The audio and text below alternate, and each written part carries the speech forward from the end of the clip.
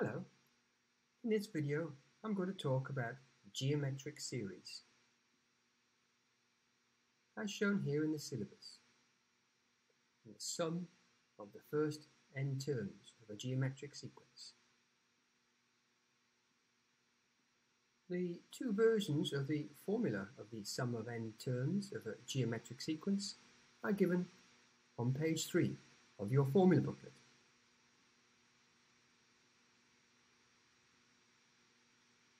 A series is the sum of the terms of a sequence.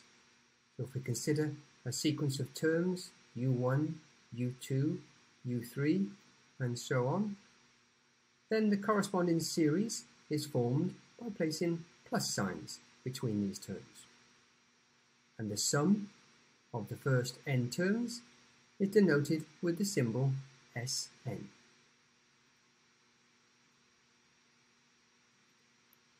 In the example shown here, S1 represents the sum of the first term, so it's equal to 3. S2 represents the sum of the first two terms, so it's equal to 9.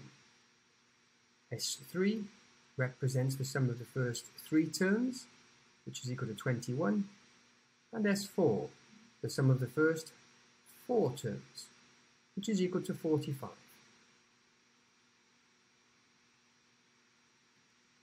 The formula for the sum of a geometric sequence is stated here. And it states that Sn is equal to u1 multiplied by r to the power of n, subtract 1, all divided by r take away 1, as shown. Where u1 is the first term in the sequence, r is the common ratio in the sequence, and n the number of terms we're trying to find the sum of.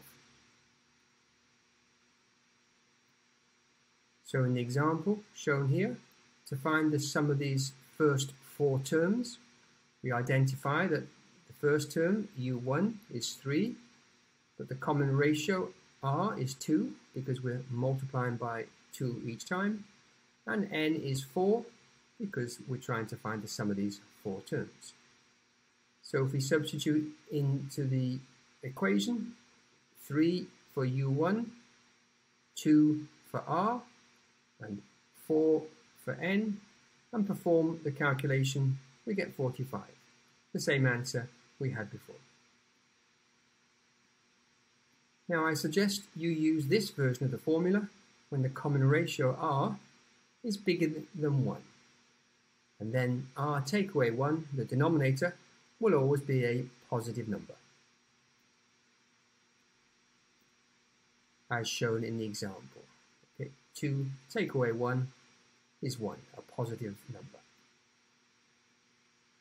The other version of the formula given in your formula booklet basically just switches around the order on the top and the order on the bottom. And it's best used when the common ratio is less than 1. However, either version will work as long as we perform the calculation correctly. Again, in the example shown, if we use this version of the formula, you see the order has been swapped on the top and the order has been swapped on the bottom.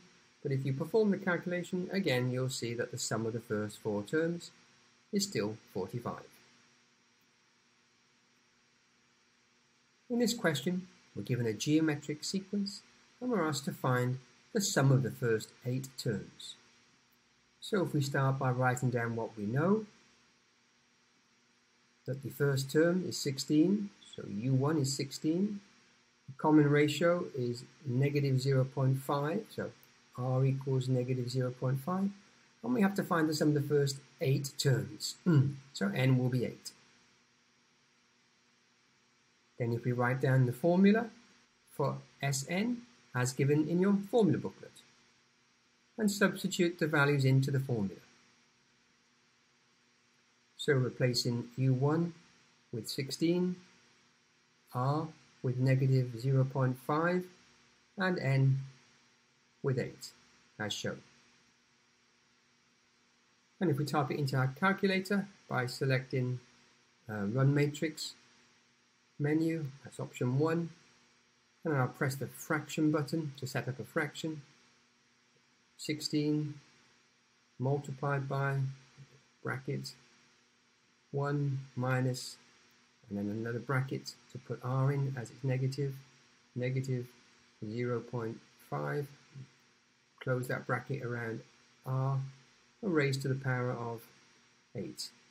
Use the right cursor to come down, and then the down cursor to get to the bottom, and then we can also put a bracket around the bottom calculation.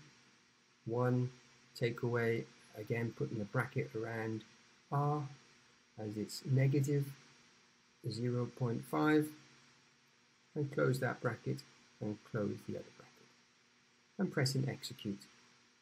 Oh, I think I've got a bracket missing from the top, sorry there. Needed to close the bracket on the top and then press execute. So we get a value of 10.625. So the sum of the first 8 terms is 10.625. And since this is a fairly small number of terms, we could list the terms out to verify our answer, as shown below. In this question, we're told that the sum of the geometric sequence is 635. We have to work backwards to find out how many terms there were. So again, if we start by stating what we know, that the first term, u1, will be 5, and the common ratio, r, will be 2, and Sn, the sum of the first n terms, will be 635. And then if we write down the formula for the sum of n terms, this time I'm using the first version since r is bigger than 1, but either version will work, and substitute the values into the equation. So replacing u1 with 5 and r with 2, as shown. So to find n, the number of terms, we use the fact that the sum, we're told, was 635 to write an equation by equating Sn to 635. Solving this equation will give n, and we can use solver on the calculator to find n. From the main menu, if we select equation,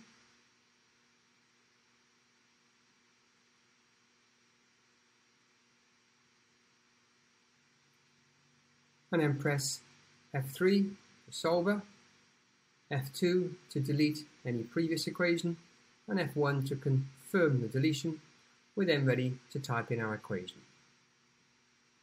So if we start by typing 635, and then shift to get to the equals, and then a fraction button, and then we can do the numerator, so 5 multiplied by bracket 2 to the power of, we use x for the variable over here,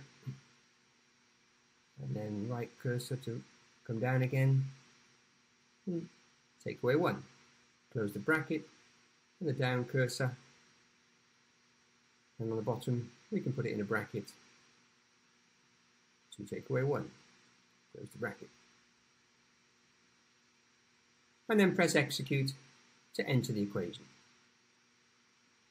Just to note that the number next to x is not the solution to our equation, as we haven't pressed solve yet. So if we press F6 to solve the equation, we will see that x, or n in our case, is equal to 7. So the sequence has 7 terms. And again, as it's a small number of terms, we could list them out to verify our answer, as shown. In this final question, we're told that Kenzo's school fees increase by 2% each year, and we're asked to calculate the school fees that he pays in his final year. So if we start by identifying a multiplying factor, 100% increased by 2% is 102%, and as a decimal, that's 1.02. So in his first year, we're told the fees are 2,500,000 Japanese yen. So in the second year, multiplying that value by 1.02 gives an amount of 2,550,000 yen. And for the third year, multiplying that value by 1.02 gives an amount of 2,601,000 yen. So we can see that this is a geometric sequence with the first term U1 of 2,500,000 and a common ratio of 1.02. Now if we use the formula for the nth term as given in your formula booklet, replacing U1 with 2,500,000 and R with 1.02. So for his final year, if we replace n with 6 to get the required amount. So in his final year, Kenzo's school fees are 2,760,202 yen. In part B, we're asked to calculate the total fees paid for the 6 years at the school, which is the sum of each of the 6 years' fees. So if you write down our formula for Sn, replacing U1 with 2,500,000, R with 1.02, and N with 6. Evaluating the calculation gives the required total. So the total fees paid by Kenzo over those 6 years is 15,770,302 yen.